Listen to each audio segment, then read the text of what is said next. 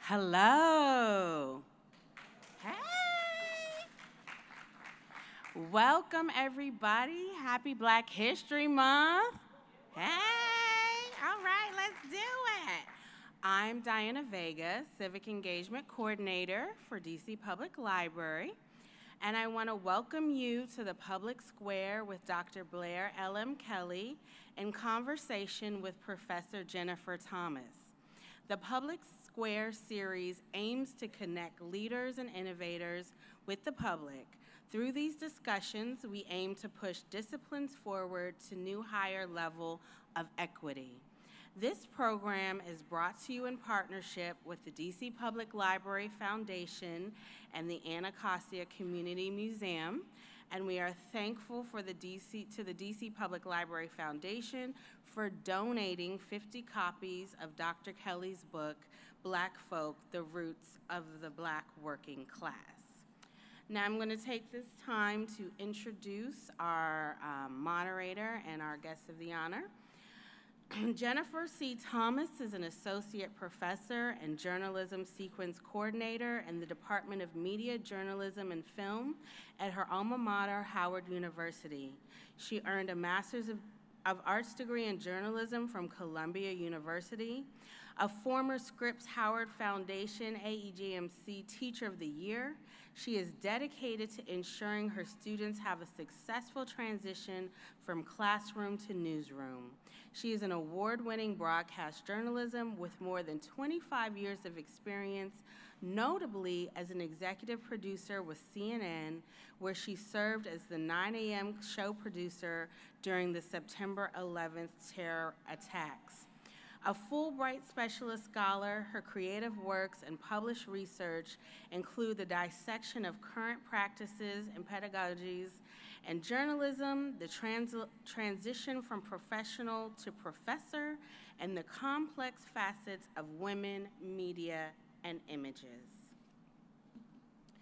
Dr. Blair LM Kelley is an award-winning author, historian, and scholar of the African American experience. A dedicated public historian, Kelley works to amplify the histories of Black people, chronicling the everyday impact of their activism. Kelley is currently the Joel R. Williamson Distinguished Professor of Southern Studies at the University of North Carolina, Chapel Hill, and the director of the Center for the Study of the American South, the first Black woman, let's give it up, to serve in that role in the center's 30-year history. Dr. Kelley is the author of 2 books that trace the protests that toppled segregation and the people and movements that challenge the inequities of race and class. The first, The Right to Ride, Streetcar Boycotts and African American Citizenship, chronicles the little-known Black men and women who protested the passage of laws segregating trains and streetcars at the turn of the 20th century. Dr. Kelley's newest book, Black Folk, The Roots of the Black Working Class, begins with this question: what does it mean to be Black and working class? Drawing on family histories and continuing into the archive, Black Folk illuminates the adversities and joys of the Black working class in America in the past and present, connecting the everyday lived experience of working Black people to wider discussions of the American working class. Black Folk argues that the history of the Black working class provide a crucial model of how we should engage a wider swath of American citizens in informed citizenship. Dr. Kelley has produced and hosted her own podcast. She's been a guest on several shows, CNN Tonight and MSNBC's All In, Melissa Harris Perry's show, NPR, etc. She's written for the New York Times, the Washington Post, The Root, and many others. And fun fact, tomorrow she will be on MSNBC on Jonathan Capehart's show at 6:30 p.m. Now, I know there's a little something happening tomorrow afternoon. There's a little game in between an Usher concert. But if you have some time, tune in to MSNBC tomorrow and catch Dr. Kelley. Dr. Kelley received her BA from the University of Virginia in History and African American Studies, and she earned her MA and PhD in History and graduate certificates in African American Studies and Women's Studies at Duke University. Now that's the professional bio. I just want to say, I'm not going to say I've been stalking Dr. Kelley on social media for a very long time, but I have been a follower of hers on Twitter for years. And so in addition to her scholarly work and accolades, she's a wife, a mother to 2 children. I know you sing in the church choir.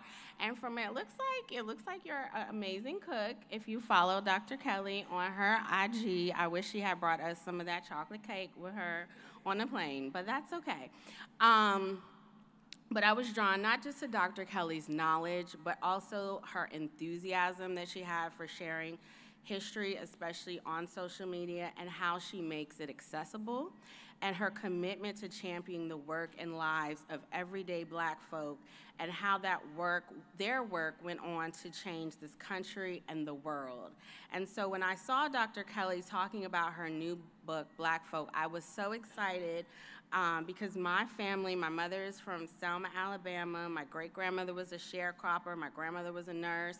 Her siblings moved to Chicago. They're mechanics, worked in factories, et cetera. And I was like, this is a book where I feel like me and my family are finally being seen. And their work allowed my brothers and our cousins to go to fancy schools, to get multiple degrees, to get good jobs. But our story is so many of our stories here in this audience, right? And so I'm really glad that Dr. Kelley has been able to capture what we have known and what we have lived, but has been left out of the history books. And so in today's climate, when oftentimes people say working class, they mean white, I'm thankful that Dr. Kelley has chronicled and captured the labor and the lives of Black folk, and that she could join us today to share their stories. So please welcome Professor Jennifer Thomas and Dr. Blair LM Kelley to the stage. Thank you.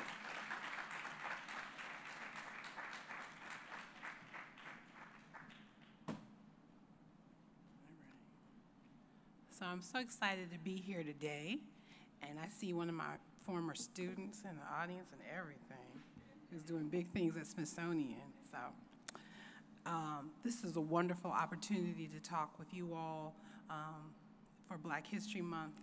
And I think what's so impactful is to really know a broader version of Black history, one that includes more people. And so I wanted to start by talking about my family. And I really enjoy that this work begins with my family. The book begins with my family. They're not extraordinary people in terms of being movement leaders or being names that you might see in a newspaper or folks who were well educated in a traditional sense. But they were extraordinary in the things that they gave to their community, to one another, and to me. And so oftentimes our histories focus on the great men, and now the great men and women that we can chronicle. But I wanted to remind us all that the everyday people are often making history too. So I love calling their names and talking about their history as a way for all of us to think more broadly about our own families and our own history. So I am the descendant of enslaved Africans whose presence in this country I can trace back to before the Revolutionary War. I am the descendant of rural Black Southerners who survived Jim Crow and were part of the Great Migration. I love calling their names. This slide is of my maternal grandfather, John D. Duncan, very characteristically right in the middle, chilling, along with his siblings. He was born in a place called Elbert County, Georgia, the same place where his ancestors were held in bondage in the early 1800s. So that's his brother, Obi. If anybody's read the book, Obi is also a character, so he's in there. And then my grandmother is all the way on the end in the yellow. I think they picked yellow as their theme color. I was too little to know about that, but I had on yellow too. This is a slide of my maternal grandmother, Brunelle Rayford Duncan. She was from a place called Newberry, South Carolina, where her family was held beginning in colonial times. Ironically, by people named Blair. That's their last name. I don't think my mother thought that through. This is a slide of my paternal grandfather, Theodore Brooks Murphy. He was born in a place called Accomack County, Virginia, on the eastern shore of Virginia, one of the earliest colonial settlements to hold people in bondage in this country. His family could be traced back before the American Revolution as well. So I call that long history for each one of them because I think oftentimes we don't consciously think about the ways in which Black Americans are fundamentally American. We think of Black Americans as being somehow dislocated from the American experiment, somehow not really being from here. And yet, to be able to trace your family back before the American Revolution would be a common experience if we could all do so. Now, many times the records don't allow you to do so, but that tracing would be there if we could. And so, how could you be more fundamentally American than to be here for the entire experiment? And that's the story of many Black Americans, many generations old in this country. This is a picture, I believe, of Solicitor Duncan, my great-grandfather. I start the book with his story, and it really is a family origin story, a story I heard my mother, my grandfather, and even my grandmother, who wasn't there to experience it. My mother wasn't there to experience it, but it's a story they told me often. It's a family origin story, so I want to share it with you all here today. The sound of his father's voice at a whisper startled him out of his sleep. On Sundays, John D. loved hearing Solicitor's baritone, especially when it reverberated off the walls of the tiny wooden church, his father singing until the Spirit moved the congregation to shout, even before he began to preach. On weekdays, John D. was also accustomed to hearing Solicitor bellow across the wide field just outside Cannon, Georgia, warning him to stop playing the dozens with his big brother, O.B., and get back to work. But that unusual night, when he heard Solicitor's voice lowered, he knew things were serious. Even as a rebellious teen, John D. was not in the habit of talking back to his father, but that night there was a particular urgency in his father's tone that made it clear there was no time to ask what was happening. Following directions, John D. packed without lighting the lantern he usually used to illuminate his steps. Muffling his curiosity, he helped his brothers and sisters load the wagon, using the moonlight as their guide. What my maternal grandfather, then only 14 years old, did know that just a few days prior, his father had come home empty-handed after settlement with the white man who owned the land, Solicitor Duncan Sharecrop. Rather than work the acreage itself, the landholder who had inherited the property had subdivided it into tracts of between 30 and 60 acres and contracted with sharecroppers to farm it. In exchange for the plot and the fertilizer, the white owner would get half the value of the crop. If he'd only provided the land, he would get a fourth. However, that year, the plantation owner told Solicitor that the harvest, several massive bales of cotton, had produced nothing but a debt. Indeed, he claimed that after 1 year of hard work in the fields, Solicitor owed him.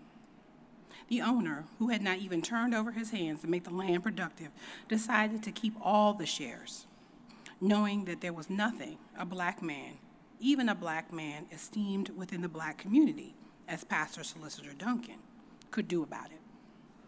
Born there in Northeast Georgia, Solicitor had done this work all his life, breaking the hard red clay to plant the rows, pulling weeds, irrigating the young plants, and then carefully harvesting soft lint cotton from the hard boils until his fingers were numb.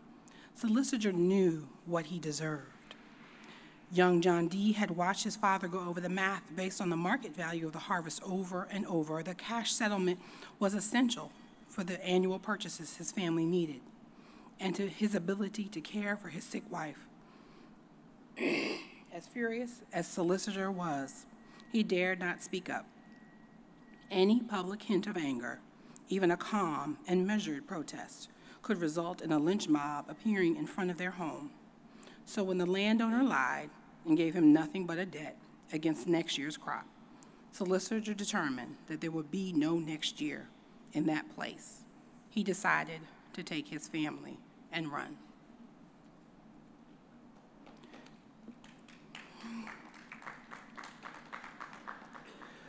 So the story of my family and the story of so many families is interwoven into a black working class history. Now, if I was a good labor historian, a good union historian, I would never be talking about sharecropping, right? That's not where labor happens, right? That's what we're taught in graduate school.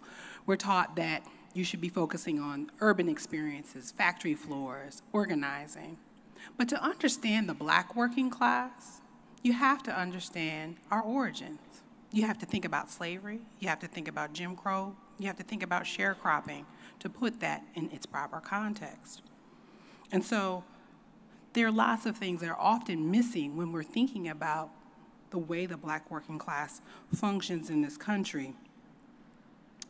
Missing is the idea of determination, of vision, of making things happen for themselves. We so often frame black people as folks who are in a bad position and therefore weakened in their facility to make new decisions, to make choices. But if we look at black history again through a different lens, not through the lens of capital accumulation, but rather the wisdom, the vision, the wherewithal to survive in spite of, you get a different result. And oftentimes we don't think of black people as critical thinkers. We think that enslaved people were simply victimized, but they were observing the world around them. They were learning. They noticed the value of their labor, of their very bodies at market. They knew how to intervene in those processes on its sides, in its margins, in secret, in conversation with one another. And they used those spaces to build a consciousness that they used in freedom to actualize something different. They understood their place in the wider society, and they knew how to take advantage of it as free people. And as free people, they built and rebuilt vital spaces of resistance, grounded in the secrets that they knew about themselves, about their community, their dignity, and their survival. And when you reframe the story of black people in those terms, around their wisdom, around their vision, you get a different kind of understanding of who the working class really are. The other thing that I was taught in grad school is that you needed outsiders to tell black workers how to organize, that you needed some union folks, that the long civil rights movement doesn't begin before white leftists come south. It starts in the 1930s, in the 1940s. That's what you're taught in school. But I found evidence that well before there were white outsiders trying to help organize black workers, they organized unions. I discovered a union that started in 1866 of black women, washerwomen. They walked into freedom, the very next year and organize the terms under which they would negotiate with the city of Jackson, Mississippi, around their labor. So it's a reminder that their power, their vision, comes from their own intuitive knowledge of the things they had already experienced. That is, enslaved people who could be bought and sold, they understood what their labor meant. They understood the nature of laundry, something that we take for granted now, but they had a monopoly on because people stigmatized it. So those kinds of machinations of the mind are amazing, and a reminder to us that the enslaved, that free folk and Jim Crow and suffering under lynching and disfranchisement still had vision for themselves. So I want to talk about some of the professions that I chronicle in Black folk. And I started with washerwomen. I am fascinated with washerwomen. There's an amazing book called To Joy My Freedom by Tara Hunter at Princeton University. She's super brilliant. I don't think I would be a historian without the existence of that book. So when I got a chance to work on this book, I was like, oh, I'm gonna write about washerwomen. But then I got freaked out because I was like, ooh, what am I gonna write about washerwomen? She did a really good job.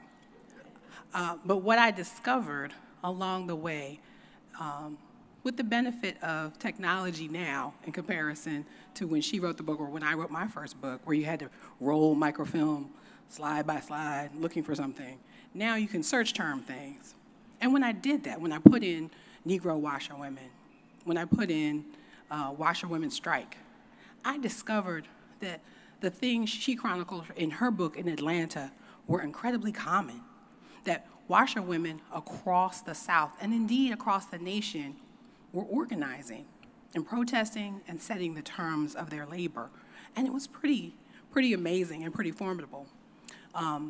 When I was writing my book, my editor said something about this being menial labor. And I was like, ooh, we're not using that word. Because when we look at the work of washerwomen, they are skilled workers. They could make soap. They used refuse from around the community to build the fires. They made their own wash pots. They could make concoctions of clay and chemicals to raise stains from those clothing. They could use a piece of iron. So iron used to be an actual piece of iron for folks who now see like a plastic thing that we, it's quite light.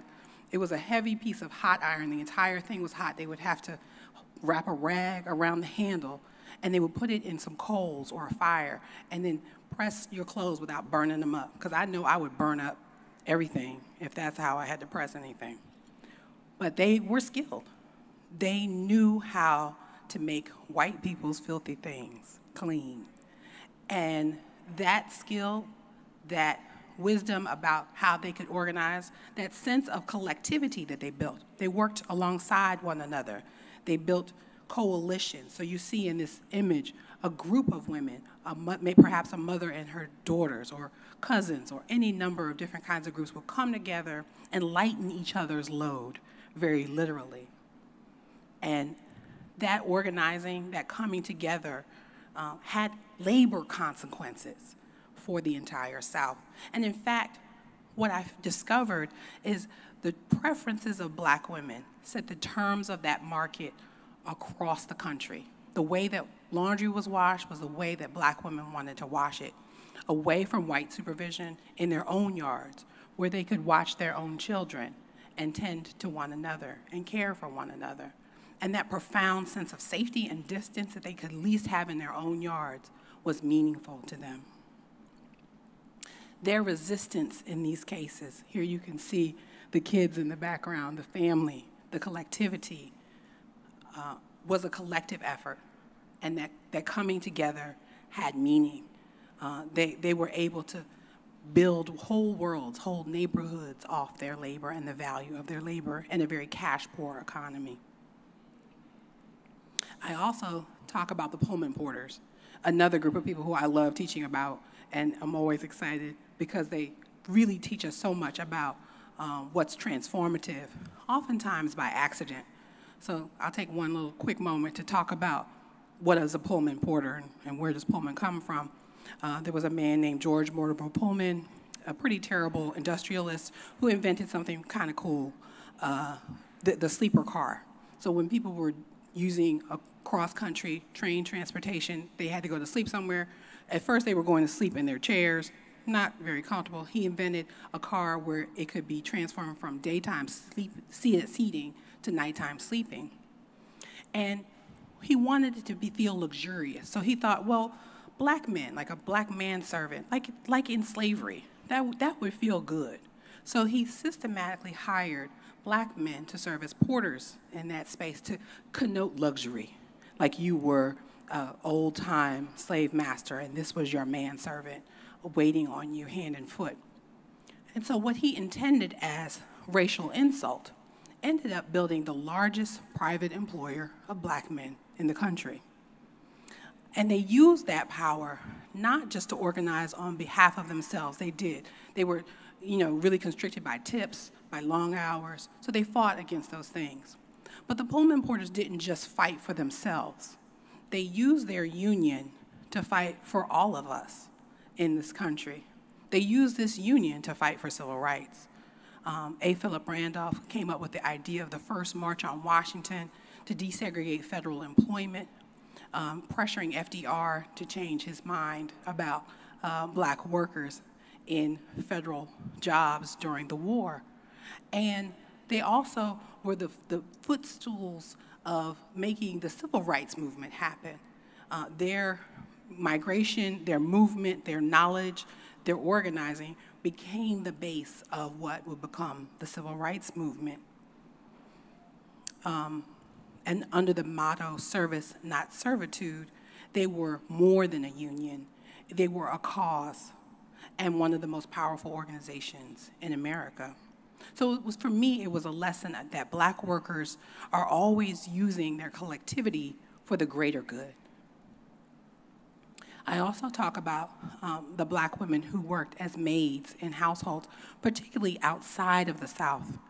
I looked at the North, where my own grandmother, during her migration, she left South Carolina and moved to North Carolina, then moved from North Carolina to Philadelphia. But when she arrived in Philadelphia, she discovered that she could not be hired to do anything other than cleaning. And so she was stuck doing the same work she had done in the South. And so this picture is quite poignant for me. This is actually taken in Washington, D.C., of a woman cleaning a federal worker's home on her hands and knees. I talk in the book about my mother's desire to clean the floor on her hands and knees, because she always told me this is the only way to get it really, really clean. And I thought, well, can't we use a mop? Like, what is happening? And she would perch herself and have her gloves and scoot around on a pillow on the floor. And then I started to discover stories of women who were over and over again told to clean on the floor, not to use a mop. And so the habits that my grandmother built in her about what she had to do became the sort of truth, and an unthought truth about the best way to clean. She also was really fascinated with china and crystal and fancy dishware. This was all the kinds of things that she saw her mother cleaning and prepping in someone else's home, and she wanted those things for herself. So the experience of serving as a maid, something I wasn't told until I was an adult. I wasn't told that my grandmother had ever been a live-in domestic in a household, had to be away from my mom. They talked about like her going to work, couldn't do it, so it was like pieces of stories. But eventually, the shame lifted and my mother shared those stories. But there should be no shame, because there was things that were happening to black women, but they were making those sacrifices during the migration to make it possible that family could come, that they could support children, that they could be the lift for the next generation. And my grandmother eventually got a job at the Philadelphia Navy Yard and could put those things behind her. But at the same time, those stories, the things that she suffered, the things that she sacrificed, have to be remembered, because there are thousands of women who are experiencing those same things. In fact, there were more women in domestic service in the 1930s and 40s than there had been before the turn of the century because Black women were doing that work. Important to note here is that women who still do this work are exempted from federal legislation that provides a base for hourly wages and 8-hour workdays. And Southern legislators were preventing Black women from having these basic rights and protections, and we still live in a world where those things are true. The other thing that I noticed is that, this is the time period where we're focused on women's labor and Rosie the Riveter as the iconic image of the woman going to work finally. But what was key here is that Rosie the Riveter had a Black maid. The boom in the number of women being hired in those households so that women could go to work, we're not talking about as the national work. We're not rewarding those women with the same kind of pay. And most Black women, until there was protest, could not get access to those jobs. So under pressure from A. Philip Randolph of the Brotherhood of Sleeping Car Porters and Mary McLeod Bethune, 600,000 Black women were eventually employed, but they were quickly fired from those jobs after the end of the war. One of the final professions I talk about in the book is postal work. And it's work we take it for granted as essentially kind of overly Black. In most places you live in urban America, there's going to be a lot of Black people who work at the post office. Most of us have never thought about the journey that postal workers had to take to get access. But what's important to note here is that postal work is the only working class profession delineated in our Constitution. And 3 times Congress passed laws to make it an all-white workspace. In 1801, 1825, and again in 1828, they said only white men can be employed in postal work for fear of insurrection, for fear that enslaved people who might be doing this work would take advantage of having access to the mails and reading and figuring things out. And they were right, because enslaved people were going to do that. But after the Civil War, Black men are fighting for their civil right to work in this federal employment. The very first mail carriers were Civil War veterans, heroes of that fight. And they not only fought for access to those jobs, they also fought to organize and fought to support one another. They too were doing civil rights work the entire time. And it's so important to remember that people were lynched, people were attacked, people were beaten. Ida B. Wells is chronicling the story of Thomas Moss. Thomas Moss was a postal worker. The reason he could buy a grocery store in that city was because he had a decent federal job, and that was a threat. And that threat was seen all over the South. And so postal work was a controversial work. There were places in the South, even in North Carolina where I live, where until the 1950s and 60s, under constant protests and activism, Black men and women finally get access to postal jobs. So the work that we often think of as easy, Black, simple, straightforward, everyone can get a job at the post office, is also a site of struggle. And so the amazing stories of thinking about the things that we take for granted are so important. So I am excited to hear the questions from our conversation. This is a picture of me and my gram in front of her in her dining room, which was her favorite fancy space, honey, because she had her glasses and her china and her crystal, because she earned it, and she wanted those things for her family as well. So I'm thrilled to be in conversation and then to be in conversation with you all.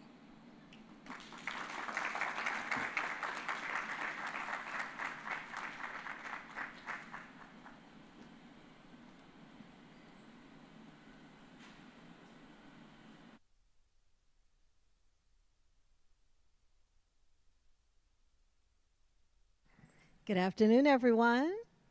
Hello. Dr. Kelley, so good to see you. Before we get started, and I was just sitting over there, so I was leaning over to look at all the pictures, and I know some of you have not had a chance to see this amazing book, but can we please just give another round of applause for this very, very important work that you're doing? Yes, thank you so much. And thank you, Ryan, and everyone here at the DC Public Library for allowing me to be part of this important discussion. I'm very excited for this opportunity. Of course, I am a journalist, so I have notes everywhere. So forgive me because I have so many questions for you. And part of what I want to start with how you opened up. So in your book, I want to talk about the development of your book. And something that you said, I think is very important. You wrote this book, you said, not as an outsider, but as a descendant. And I think that's so important for us to talk about how you put your book together in the development stages, and as someone whose family, as you talk about from the very beginning, came through this, and as a storyteller. So you weave stories of your ancestors while you're educating. Why is it so important to be as the insider and the descendant and not just as the archivist or the historian in general? I think it's quite something. I think that was a journey for me. Because I am a trained historian, we are taught, they call it mystery. Like if you write about yourself, you're just trying to, not really do serious scholarship. And so when I sat down to write this book that I knew my family story was imperative to, I had to remember that my experiences and my ancestors' experiences are also ways of knowing. We so often only validate the archive, but we know that Black people have systematically been kept out of the archive. That if my grandmother had taken her diaries to a library to say, I want to contribute them, they would have laughed at her because she wouldn't have been considered someone important enough to capture her story. And so why shouldn't I use the stories that I know if I can verify them, if I can tie them to the archive, the census, the people's wills? And that's what I do. I love that work. I love the puzzle of still piecing together a story. But to invalidate their stories is to invalidate Black voices. And it's just something I don't believe in. I'm an oral historian. I believe in recording and capturing and keeping these stories alive and to make them a big part of how we tell the story of the Black experience. That was actually what I was going to ask you about next, about that oral tradition that many of us and in the Black community grow up around. And we may not realize that we all are storytellers. We are in that way, can take part in the histories of our families and as historians. How did you get those stories growing up? And did you go back and ask your parents the stories? Were these something that you did as a kid where you were taking notes and always said, Grandma, tell me how did that come about for you? It was really personally? the opposite. Oh, really? So my mother was an older parent at the time. Now, not actually old at all. She was 35 when she had me. But at the time, that was considered, she was the oldest woman on the ward who had a baby. And she was like, and people were like, oh, so glad you could finally have a baby. And, very condescending. And so she wanted me to know the world that she grew up in. And she felt like a lot had happened to change in the world in her lifetime. She went to Howard University here in Washington, D.C. when it was segregated. So she was in the segregated D.C., had to catch a Black cab at the train station. And there's only certain places in the city where they would encourage them to go, and in certain department stores they could shop in. But then also being in the world of Howard was so amazing for her to meet Black people from around the country, around the world in this space. And so it really, as a person who lived in New Jersey and went to an integrated high school, she had to get used to segregation, but she was also experiencing this universal internationalism at Howard and getting such a tremendous education from Black educators. So she had this, sense that so much was changing in the world in her lifetime. She wanted me to understand her. She wanted me to understand that when she was a little girl, there was an ice box and not a refrigerator, and a man brought the ice up the steps, and a piece of ice, and then you caught the water underneath. So she wanted me to appreciate the things that we had, the technology and the access we had, and the things that I could do that she could not do. And so she told stories all the time. And I would say, oh, Mommy, I know the story. And she'd say, anyway, and keep telling me the stories. So every story I heard many, many times. And close to the end of her life, I was thankful she started to piece together those stories for me in a certain way. She would be like, well, you're a historian, you need to know. And she would always tease me about the things I didn't know. I'm like, Mommy, how could, you have to tell me. And so she always, I think she would have been a historian. She always wanted to be a journalist because she really was interested in it. My grandmother was the same way. She was avid about the news and about politics, and she told me all kinds of stories about Newberry, about food, about growing her own food, about her garden that were essential to her. My grandfather was a huge talker and a showboat, honey. And so he loved telling me stories about where he was and telling you funny tales, and he was hilarious. He had this story about smoking that he loved to say, you know, you could have been smoking like a boulder could fly out the mountain and hit you in the head. You could have been smoking a cigarette when it hit you. North Carolina. So, I mean, something's going to kill you. And so he just loved, you know, telling funny tales and making people laugh and digging at people. It was really a big part of his personality that I hope to capture a small part of in Black folk. But they all were always telling me stories. And I'm an only child, so I was never around other kids. I was with them. And so I did end up getting so many of these stories imprinted on my heart. And I wanted to just kind of piggyback on that because you grew up in North Carolina. No, I grew up in New Jersey, South Jersey. You're okay. Well, Yeah. you're in Durham, the Durham live in area Durham, now, but you were I grew okay. up in South Jersey. Oh. Let's correct that because you know Jersey folks, Jersey. But I was going to say, when we talked earlier, being in Durham and in North Carolina now, and I worked there many moons ago and had an opportunity to meet and interview the great John Hope Franklin. Yes. And even Chuck Stone, great journalist. And so you around these, knowing the great historians, Black historians, and then starting off as a historian yourself. I always like to ask people who are truly known for their work. So you know what was the film where the question was, when did you first fall in love with hip hop? Was that Brown Sugar? I don't know. Sugar. Brown Sugar. Mm-hmm. So was it being around your mother and hearing the stories where you decided, I will love history and this is what I want to do? Or when did you fall in love with history so much so that you knew this is what I would like to do for a career, or this is what I'm called to do? I think it's the opposite for me. Okay. I was in high school and I was excited about my history classes because I liked history. And I took the classes and it was nothing like what my family talked about. And we weren't included in any way, shape, or form. And they would mention slavery like for a paragraph here and a paragraph there and say something insulting. And I was like, this is all we get.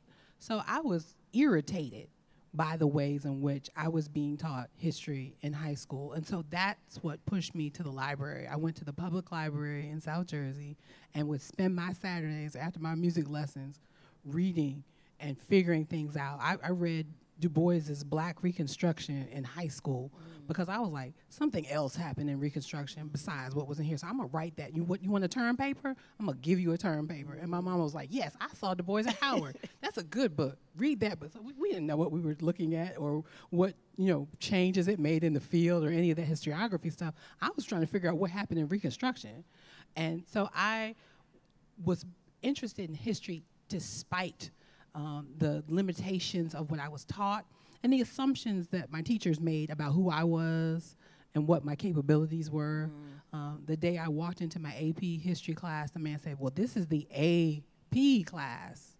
And I said, I know. Okay.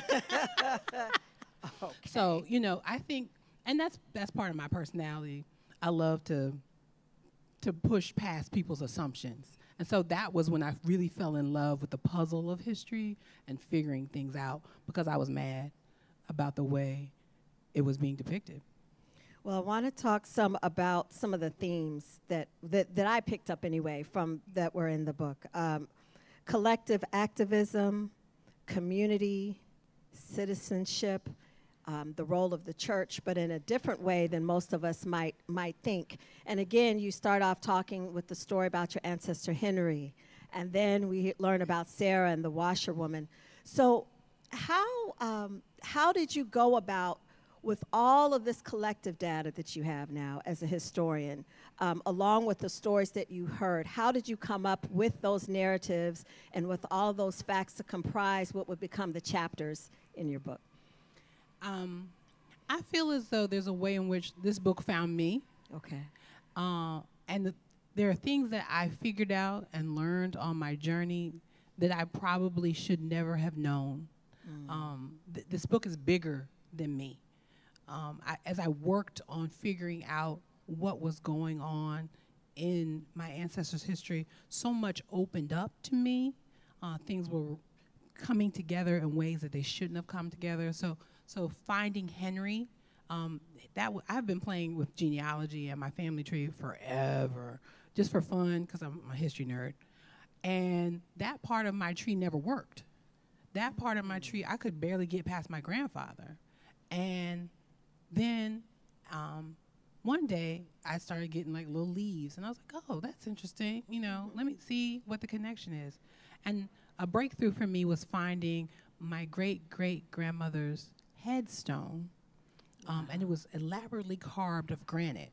It was like the fanciest looking headstone I've ever seen. I was like, well, she must have lived somewhere where there was a lot of granite, because for a black woman to have such a fancy stone, it must have just been like a wash in granite. And I was like, okay. So then I started looking at the county. I was like, yeah, she's from Elbert County. They have a lot of granite mines. I thought, God, this is interesting. So then I started pushing into Elbert County, and then I found Henry. And then I found Henry in enslavement. I'm pretty sure looking at him in the census, he's listed as mulatto, which could mean any number of things for folks who love the census. Just someone looked at you and was like, he looked light-skinned, he's mulatto. Right. And which I was pretty sure what the issue was with him. So he was that way in the census, but there's also a man exactly his age listed in the slave census of a man named Rucker, who was holding people in bondage in Elbert County. And then I found him registering to vote in 1867, marking an X instead of his name because he was not allowed to know how to write and to read. And then I found him in the will of his slave master. His slave master dies before the end of the war, and so he was not bequeathed to his son, but it lists him by name. And that was one of the only ones, right? If I remember, yes, you said in the one of the only names. There was maybe about 6 or 7 names in the will, and his was one of them. And he was listed as a blacksmith. How was that? Just not to interrupt you, but what was that moment like for you to see and to discover that? It was quite something. It was the middle of the night. Again, my good training as a historian tells me that he would not be listed. Right. His slaveholder had 100 and some people in bondage. He's not going to name them all, right? And so it's going to be a very anonymous kind of document. And it was 2 a.m, and it was during the pandy, and I thought, maybe I'll look at it. And something was like, read it. I could almost hear something say, read it. And so I start reading. It's annoying to read. It's handwritten. I'm reading and reading and reading. And then I see a big, giant looping H. And I'm like, does that say Henry? Wow. And there he was in the will. And so it was something that my smart historian brain told me, don't waste your time. Mm-hmm. And yet, pushing past that, I had probably one of the most important discoveries in the book. That curiosity got you there. And I don't know if you want to read any of the excerpts from any of that, or I can keep going on, but that was just such a powerful moment in the book. Should I? I don't know if I know. Let me see if I remember, if I wrote down, because I remember that, and I almost was brought to tears by, let me see if I made a note for, and if not, that's okay. Oh, I see it. Do you have it? Okay. Mm-hmm. This is good, you guys. Okay. Let's see where I'll start. Although we can't be sure if Henry's skill and his value as a worker allowed him to earn income as a hired slave, we do know that his position as a blacksmith made him a valuable asset in Joseph Rucker's will. Henry was not freed when his slaveholder died, though some of the wealthiest plantation owners did choose to manumit some of their slaves in their wills. Notable also is that Rucker's will made no mention of Henry's family. It made no allowance for keeping Henry with his wife or any of his then 4 living children, aged 23, 17, 11, and 7. Instead, his family was counted among the unnamed, to be divided up among Rucker's heirs as they chose. Henry was passed down, not as a man with a family, but like a trust fund or antique furniture. The documentation of this horror did not erase his skill, nor did it sever his connection to his family or the larger community. Joseph Rucker's will would not be the last surviving archival record to chronicle Henry's life, but it was the last that would denote him as property. Given the upheaval of the Civil War, it's difficult to know if Joseph Rucker's documented wishes were carried out. It is clear that when the war ended, Henry and the other men, women, and children owned by Joseph's sons and daughters were given nothing but the clothes on their backs and the opportunity to keep working the same land that they had worked as slaves.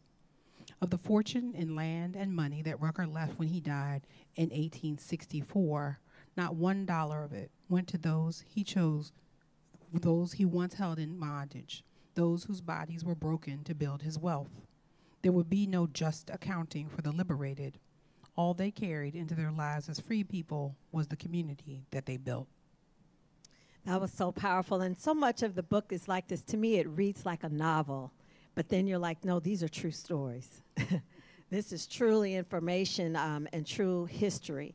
One thing else that you talked about that I thought was important that I'd like you to expound on a little is that you talk about how when black folks moved, we had first had the internal migration prior to the Great Migration.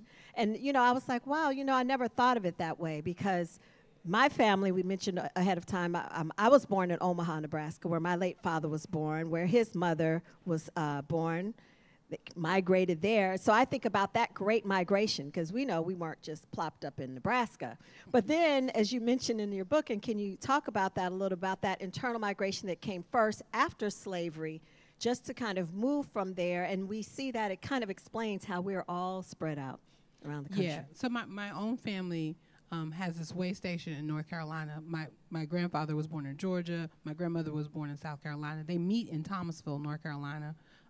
My grandfather was trying to get work in the factory there, the furniture factory there, but wasn't able to get anything other than janitorial jobs. And so they kept going, and they went to Philadelphia. And so that kind of way station is common for people to move out of a rural place into urban southern place. It was a place you could get to, you know, with very little funds. It was a shorter trip. And folks are following those family patterns. They're going to where other family members are. They can help them with housing, with jobs. And so we can find all kinds of patterns happening, moves right after enslavement to urban spaces. My washerwoman moves from Elbert County, where my ancestors were from, to Athens, Georgia, for example. Those kinds of moves were quite common. And so people are trying to find their best sense of community, safety, of education for their children, all kinds of things that they're seeking first in the South many times.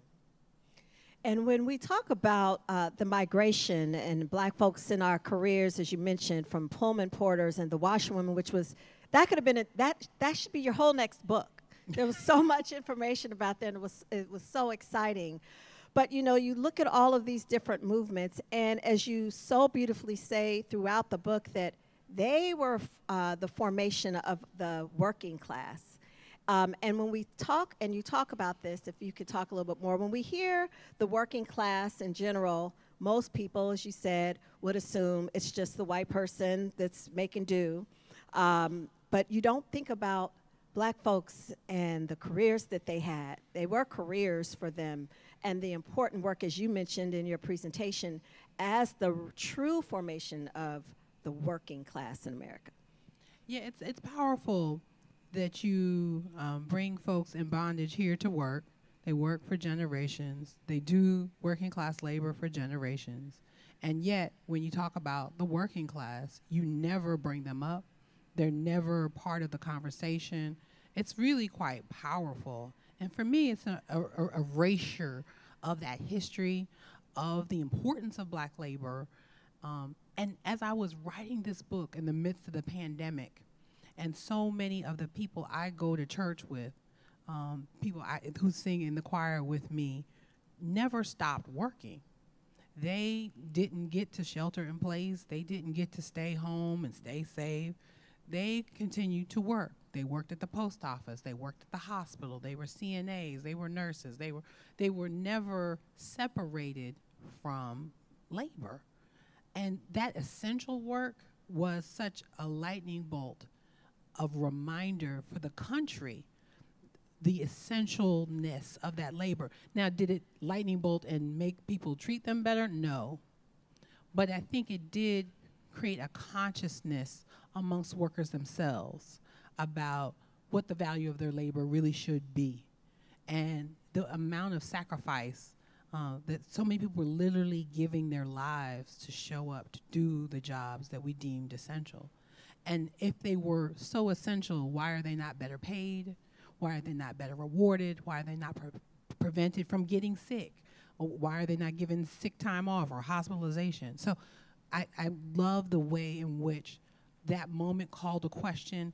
And then I believe our generation will be one of the first to have black people at the public fore of starting that conversation, to see Amazon workers and those workers really starting that conversation was a powerful reminder of this long history.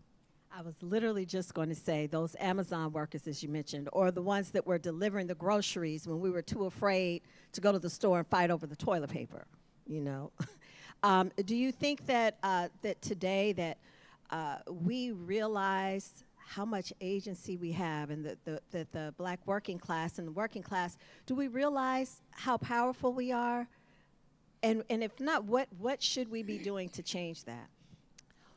What was it? You know, one of the talks I had, we were talking in the coming up to this event about the places I went to talk about my book. And one of the places I went was an event at Morehouse that brought HBCU students together to talk about the labor movement. And what was really powerful is when I said, well, how many of your families are working class? They all said, looked at me, and they're like, oh, we're middle class. Right, exactly. We're middle class. And then I started asking about professions, and many of them were working class professions, but we don't think of ourselves in those terms, and we don't want to be associated with those things. We want to be upwardly mobile. And so then some of the students began, it was like a table of them who began to argue with me that, you know, CEOs and C-suite executives were also working class because they work.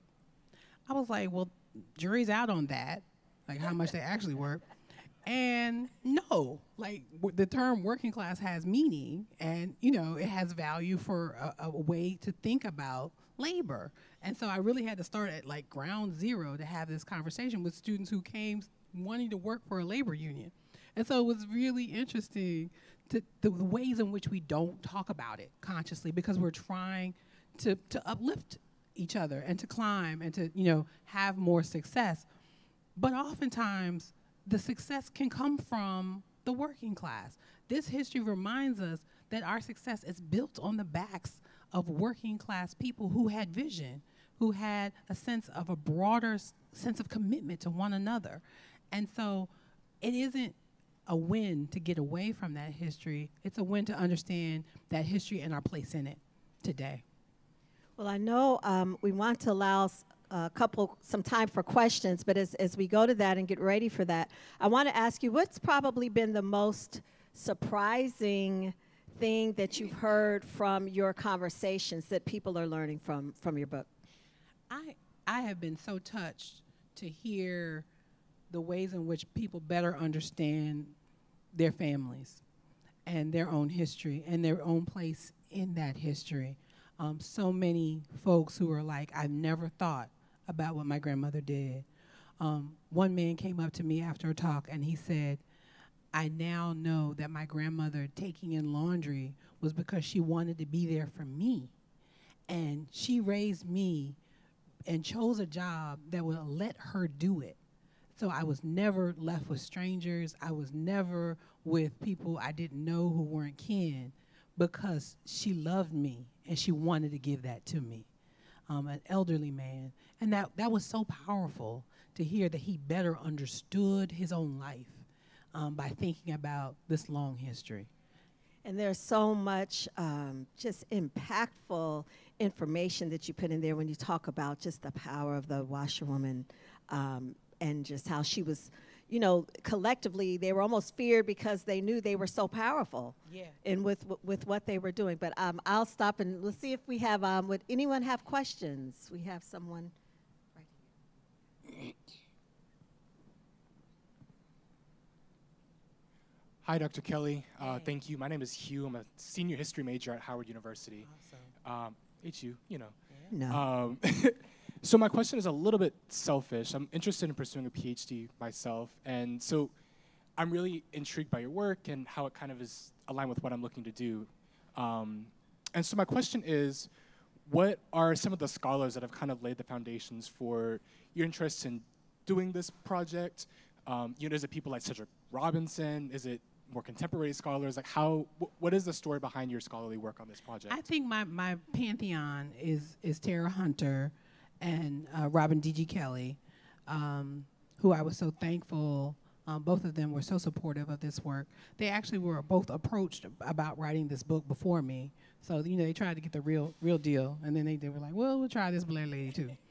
And so for me in graduate school, seeing the ways in which they looked at everyday people's lives and turned that into the stuff of history, just I think both of them really were my Bibles. Their books, I would peruse their footnotes like, okay, now how do you know the thing you are arguing here? So I was going back and forth and reading all their footnotes. If you read my copy of To Joy My Freedom that I had from grad school, it's more marked up in the end notes than it is in the text, because I was just like, okay, what?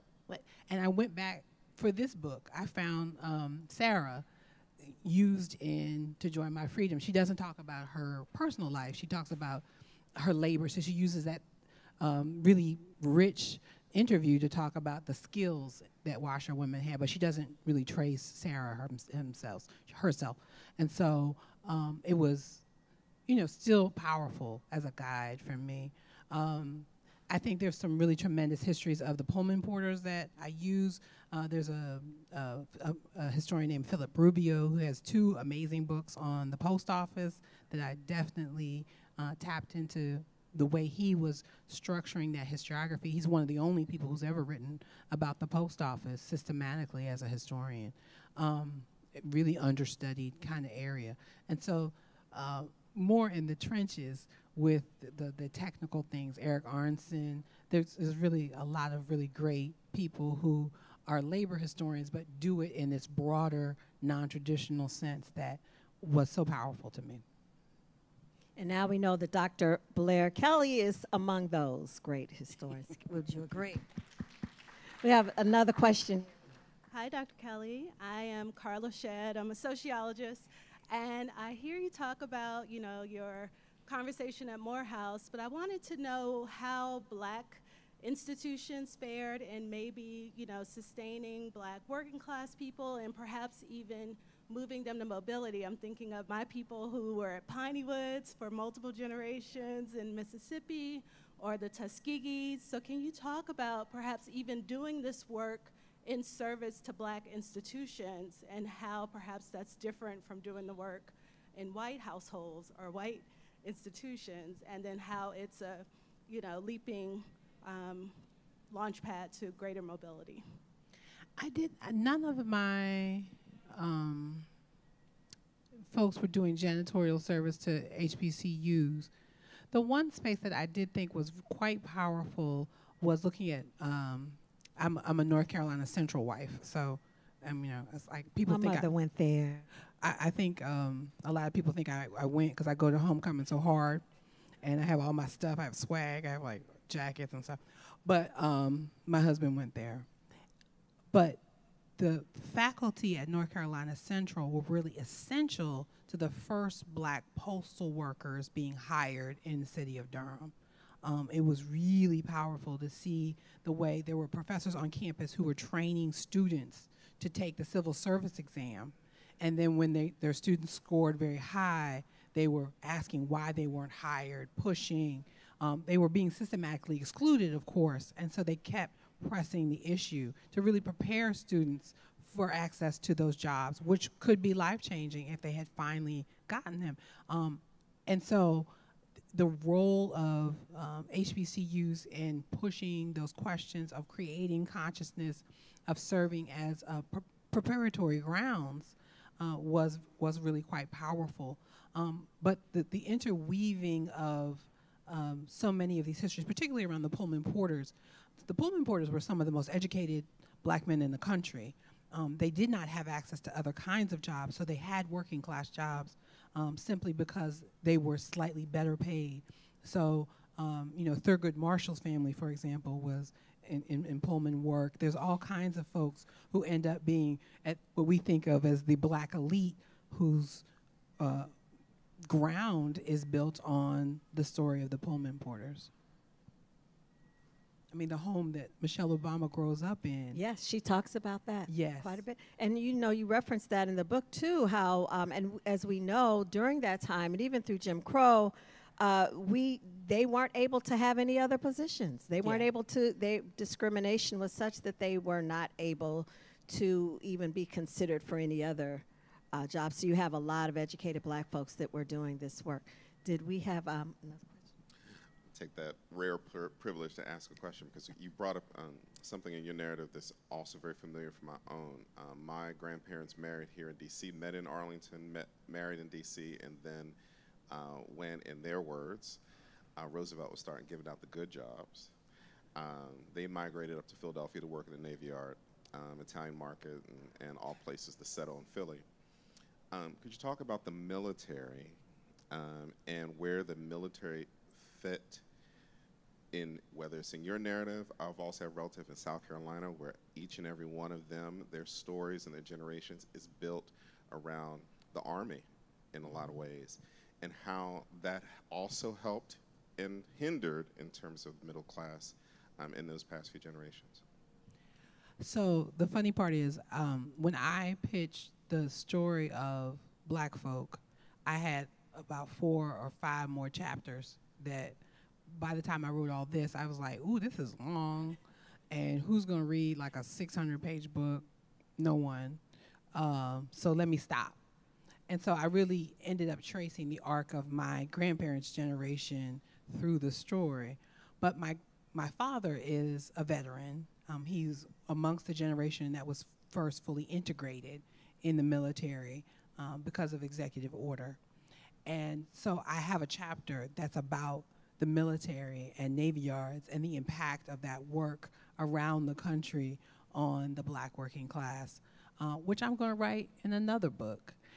But absolutely, the one place where I'm really honing in on the impact of veterans is in the postal chapter, where so many of postal workers then and now are veterans, and the ways in which we have not adequately thought about postal work as citizenship work, in the way that we've thought about military service. And yet it has that history, it has that linkage, and those men and women are making such an impact because of those linkages in the way things are organized and the way that they approach community, and the ways in which they are disciplined for the larger group in those first generations. It's really quite powerful of a story. That's why I love the picture of William Carney, the Civil War veteran. And I'm aging myself here. If old folks in the room have seen the movie Glory, he's part of that regiment who, and he's the flag, he picks up the flag after the flag bearer is shot and killed and gets shot 5 times, moving that flag and not letting it drop. And so he's the second black postal worker hired in the United States because of his veteran service. We're not old if we've seen that film. Yes, you are. It's out there. Everybody can see Gloria. But only old people have. There we have. Did you have a question? Yeah. Okay. He's coming. Oh, he's bringing a mic too. And then we have another behind her. Thank you so much. This has been very, very enlightening. And I just wanted to ask, as far as advice on oral history, Dr. Kelley, how do you have any helpful hints as to how to get or drag out stories from people who are reluctant because perhaps they're embarrassed about some of their more humble professions for those of us who benefited, of course, from their sacrifices? So I teach oral history. It's one of my favorite things to teach to my students. And the format that I was trained in that I think really works well is the life history format. So oftentimes we think of oral history being more like what a journalist does, like where you sit down and you get to your real questions and you just start asking those questions out of the box. But that doesn't always work for folks who don't want to talk or are reluctant to talk, as you mentioned. So I always start with their childhoods. My favorite entryway question is, do you remember your grandparents? And oftentimes that nostalgia, that softening, that remembrance of, things that were enriching oftentimes for many people is a good place to make them, go back in time and give you that longer sweep of their life. And so that they can hear from you that reassurance along the way, so that when you get to the harder parts, when you get to the more challenging parts, they're trusting you. They understand why you want to know and what it tells about that longer story that they're weaving together for you. So I was part of a group of scholars at Duke University that worked on a project called Behind the Veil. I remember that. Yeah, it's digitally accessible and a really great resource. I use one of the Behind the Veil interviews in the book. But that life history format that they trained us in has been so helpful. Even if you don't want to know all the rest of that stuff, if you want to get to something else, just helping people understand that their life is history is a big part of that process, and then enables them to feel more confident about the harder things. So that's what I would recommend. Now, it's such a small world, because when I was back in North Carolina in the early to mid 90s, I did a 3-part series at WTVD on Behind the Veil, and one of my classmates from Howard, I can't remember her last name now, Sonia, Dr. Sonia, she was studying for a PhD then, and that was a big project that was just starting at the time. So yeah, I went into the field to 3 historic sites to do Behind the Veil, and I worked in the John Hope Franklin section of the library to open the collection. Yeah. When I was in grad school. Yeah. We have another question for you there. Hi, my name's Ori Yarbrough. I'm a Central grad 2022, so I was so excited Eagle when you Pride. said that. Yes. And I also used to work at the John Hope Franklin Center, so I'm like really excited right now. I want to talk to you a bit about process. I'm a historian coming into the field, and so I'm curious about like what your process looks like. What does a typical writing day look like for you? How do you keep yourself inspired? And then a second question, if I may. For folks who are coming into the field, what advice would you give to them? What encouragements or pieces of wisdom do you have to offer? Great. I love writing. You don't have to press me to write. Like, it's my favorite thing. If you were like, Blair, you can only do one part of this whole professor life, I would be like, well, we're just going to write for the rest of the time. We're good. So I'm always excited to have the space and time, but sometimes you do get overwhelmed. And so some of the best advice I've had and that I've utilized is to just take things bit by bit and to really work kernel by kernel. If you find something interesting, you just write some thoughts down about it. You don't have to write the real words you're going to write in your book or your dissertation or your project. You can just write a little impression and, keep your thoughts clear from whatever you read. Keep those clear so you don't end up plagiarizing by accident. And, just work, through some of your thoughts. And then so as you go back and look at some of those materials, you'll start to see, okay, those sentences I wrote that night, that was pretty good. Let me blend that into something else I'm doing. So, you know, take the intimidation factor out of I've got to write the thing, and just start writing what you think, and just start reflecting in your own process as you go. And honor the time that you like to write, and honor the way you like to write. So oftentimes we think, okay, if I'm a serious writer, I gotta wake up at 6 a.m. and like Toni Morrison and go down to the water and do the thing. And, you know, because I watched her documentary, I was like, oh, Toni, if that was how I wasn't gonna write nothing at 6 a.m. So for me, I wrote this whole book between midnight and 4 a.m. Yes. Now, that's kind of antisocial and weird, but that's when I write. And that's when my brain calms down and stops judging and stops worrying, and I can get words out.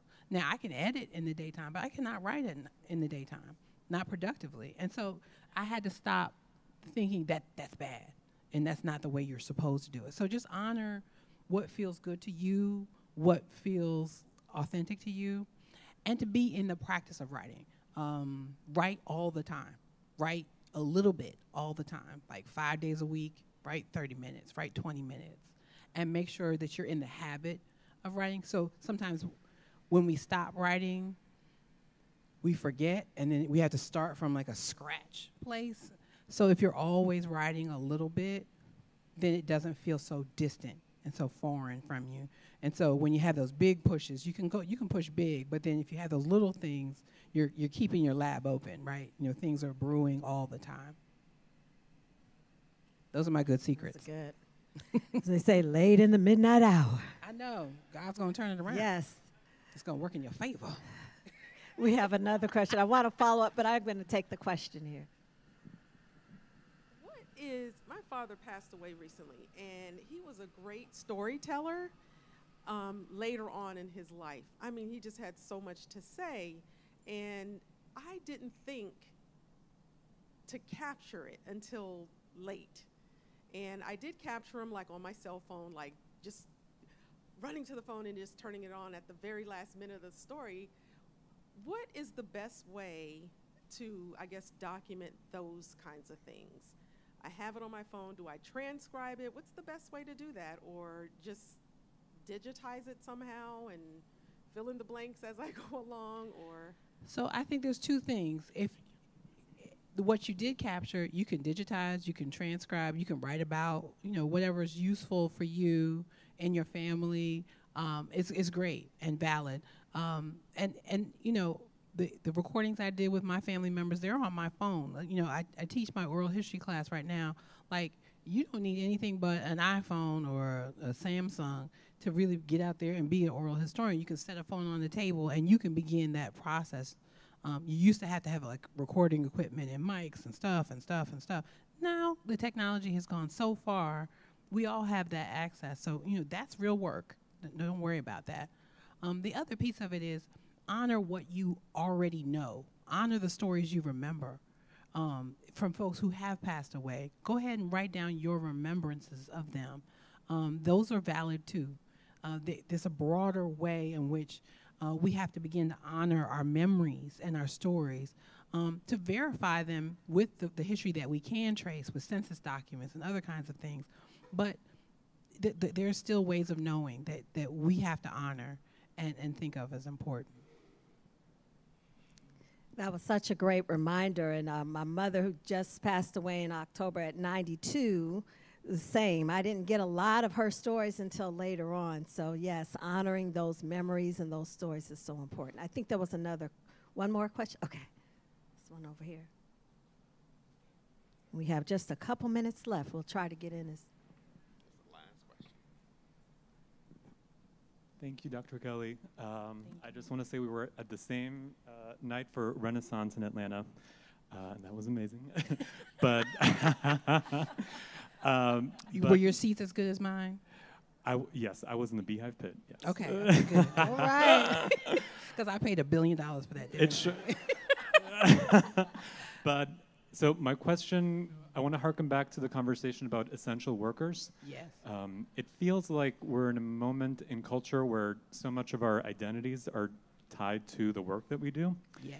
And I think on the other side of the conversation about essential workers are conversations about people looking down upon other people who may be bus drivers or postal workers or working class people. And so I guess, so my question is, how does your work inform your thinking around ways and practices and boundaries that we can establish with people who want to tie our identities to the work that we do in a way that's born out of shame and not out of pride and out of joy and out of honoring the histories of where we come from? I think, so there was an incident when I was in graduate school where there was like this, we always break out into debates amongst the graduate students. And one of the debates was someone said in class, well, enslaved people and people in Jim Crow, they were so oppressed that they couldn't think about their circumstances. They were so busy being downtrodden that they couldn't be intellectuals. And I was like, well, that's the dumbest thing I've ever heard. So you've never worked. This person probably never really had a job where you did something mindless, where you were just continuing to do something. But I had worked in the supermarket as a teenager, and I could scan, and I would not be thinking about anything about the scanning or the food. I was thinking about other stuff. And I realized if you do something where you get mechanized and you know how to do it well, and your brain doesn't have to consciously think, turn it over, look for the skew, slide the thing. So I could think about all kinds of stuff. I was thinking about my schoolwork, about what I wanted to do. I was thinking about the other workers. I was a union worker. I was thinking about dues. There's a whole bunch of things I was thinking about at my job. And so I realized that, the literature kind of replicated that over and over again, that, the real work of intellectualism around labor happens from some outsider who comes and informs. And we discount the ways in which workers know their circumstances, and they are valuable resources in thinking about how the world should be. And we have to listen to them. So I think that the shame comes because we keep saying your job isn't important, your mind isn't important, your insights aren't important. And we treat people like that over and over and over again. But if we begin to honor their minds, their visions, their intellect, it's a powerful conversation. The best place I went on my little book tour was to the SEIU in Chicago. And I was in a room full of caregivers and CNAs and postal workers from the city of Chicago. And boy, that was a generative conversation, because they know what I'm talking about and I knew what they were talking about. And it was this synergy of their experiences, their insights, and their wisdom in conversation with this history. And so that's where the power lies. And we have to begin to remember that again and again and treat them accordingly. That was so powerful. I think that was, I don't know if we have time for any other questions. No, I'm saying we're out of time. But I think that was a great way to end it. Dr. Blair LM Kelley, one description of your book, it's called A Brilliant Corrective in the Black Working Class to the Centrality of the American Story. And I think that this book is exactly that. And we're so honored to have had this privilege of talking to you today about this very important work. Let's thank her for being here again. Thank you. Thank you all for coming. Thank you. We want to thank Professor Thomas and Dr. Kelley once again for joining us in conversation. Dr. Kelley will be right outside, right here at that hold counter signing books. So, if you have, I'm not going to say it, if you have other questions, because, Dr. Kelley does have other places to go, I'm sure. But, feel free to get your book signed and chat. And we just want to thank you again for coming and sharing all of your insight with us. So let's give it up one more time. Thank you. And thank you to you all for joining us.